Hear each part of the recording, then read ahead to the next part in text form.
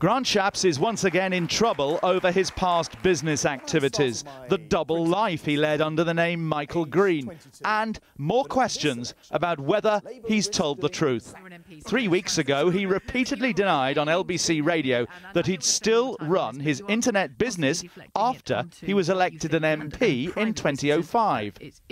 Can come across as very tricky, and it did for you when you operated under a different name. No, well, just to be clear, that was before I was an MP, so not really. Your decision to separate your business and political life by using a different name, a pen name. Before going into politics? Yes. So to be absolutely clear, I don't have a second job and have never had a second job whilst being an MP. End of story.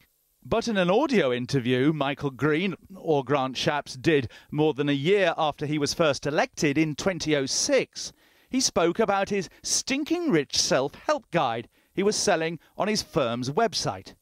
Effectively, I'm doing that now with SR3. Stinking Rich 3 is a product release which will be later this summer, and you know, but boy, what a lot of work to produce this stuff.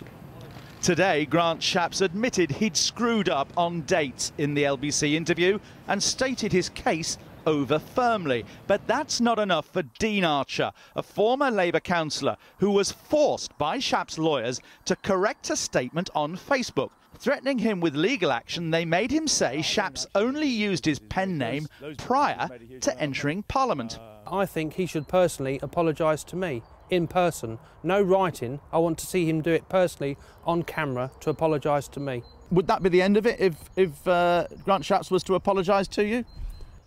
If he was to apologise, yes. I also feel that David Cameron should kick him out of touch.